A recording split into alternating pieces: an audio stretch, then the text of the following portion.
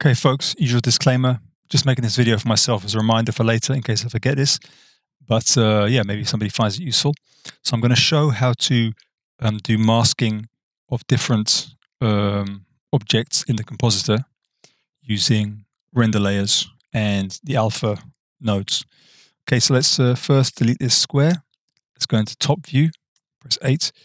Let's define our camera and let's create some shapes. It's a circle. Let's go into edit mode, press F to fill it. Out of edit mode, let's give it a material.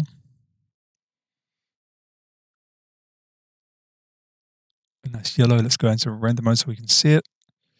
Let's create another shape, which will be a plane, which is the square. Let's move it over here. Let's also, whoops, over here, give that a material as well.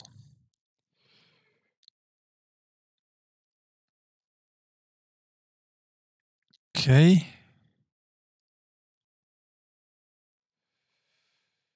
So the first thing we need to do is going to need to put these into their own, first into their own collections and then into their own view layers. So first I'm going to click the square, I'm going to hover over the outline, I'm going to press M and then new collection. Let's call that square, enter and enter again. And now you can see that this is a collection square and it's put the plane into it. We can close that. Now we're going to click the circle, same thing, hover over M, new collection, let's call it circle. Okay, and again, it's put it into the collection. Okay, we're going to go up to a view layer here, click on this button, that's new layer, so new, I'm going to name this one circle.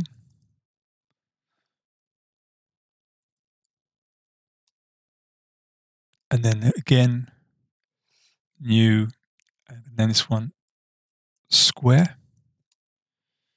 Okay, and the way this works is in the square view layer, we only want to see the square. So we uncheck this view layer, view checkbox, and then we go to circle and uncheck square. And then we still, of course, have this view layer here, which shows both. We'll just call this one all. And we're going to stay in that one to view them. Okay, we don't need the outliner for now, so I'm going to hide that down a little bit. Let's pull out a new window over here, and we're going to actually do even another one. Okay, so this one in the middle, we're going to make it, go into the compositor right here. We don't need this, let's press N. And over here, we're going to go to image editor. Okay. Okay, so use nodes.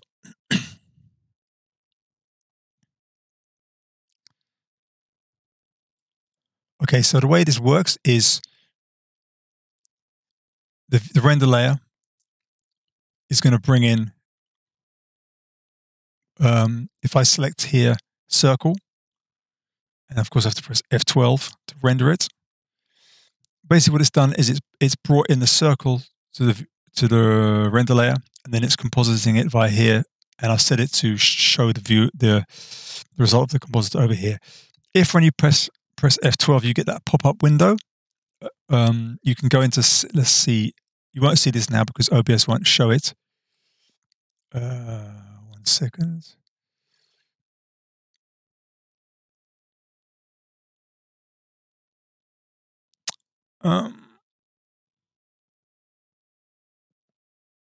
Well, it's in the settings, in the preferences. You can change it so that it doesn't open your window. It just shows it over here. Okay, so I'm going to do Control C, Control V, put that one down. I'm going to select over here the square.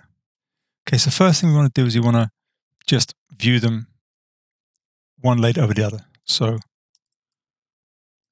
we're going to select what is it, Control A, and then S, and then type alpha over. No, that was the wrong one. Alpha over. Okay, bring that one in here, bring that one in here. Okay, now we only see the square. Why is that? Well, because in our render settings, we have to go down to Film and click Transparent. Now we see it's transparent here. If I press F12 again, now we see a transparent background. Otherwise, the blue didn't have a transparent background, so you couldn't see whatever is underneath it. Okay, so slightly unintuitively, it's the thing that's plugged into the bottom that's showed on top. So if I press Control and drag this one over to this one, they swap over. So now the yellow is going into the bottom and the yellow is on top. Okay, true the other way around, of course. It should be the top one is on top, but whatever. Okay. Now let's imagine that we want to start doing some other kind of masking. Let's say we want to, for instance, see only we only see on the blue square. We only want to see the part of the blue square which is not overlapping, and we don't want to see any of the yellow square. So for that, we do Control A, S, and then Set. We need to set alpha. I'm going to plug that in there.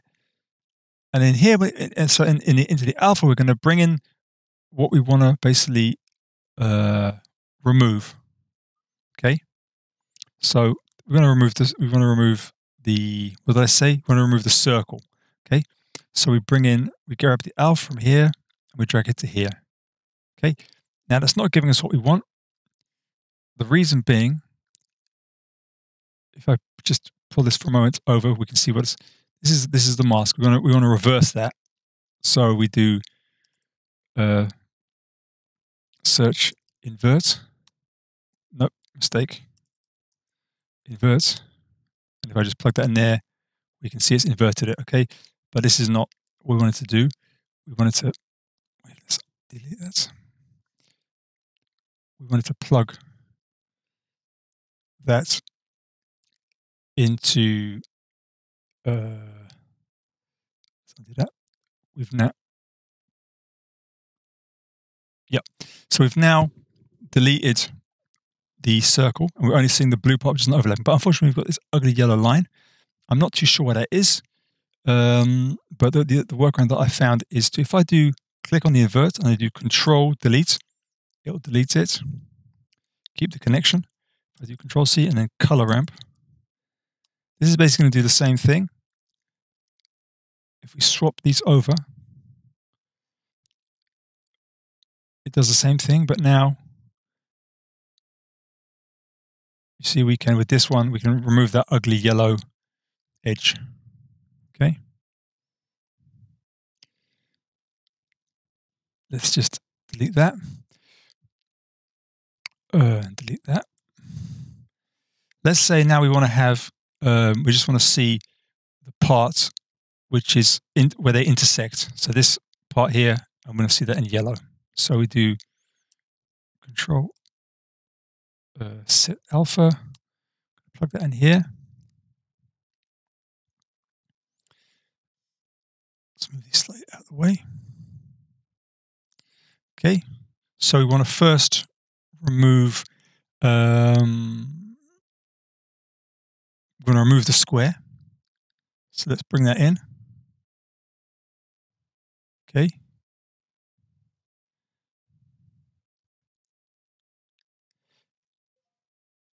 And now we also have to and next we want to only keep the yellow. So we need another set alpha. So just Control C, Control V that, bring that into here, and bring in the alpha of this one here. Yeah. So now we've masked out everything apart from this. And imagine we want to do the same thing, but instead we want it to be blue. Well, that's simply done by bringing the blue, because they're both this is the part where they both intersect. So the blue is there underneath. We just can't see it. So that's simply done by just coming over here and reversing these. And now we can see our just the blue. And again, we have this ugly yellow line. So again, the only way seems to be with the color ramp. I always forget which way around it is.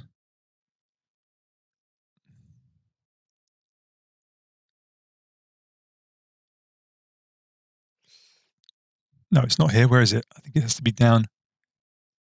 It has to be down here, maybe.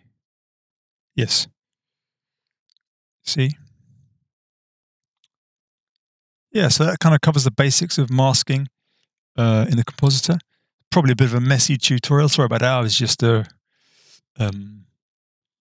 to get this done before going to bed. So that's it. I hope somebody found this useful, and check you later.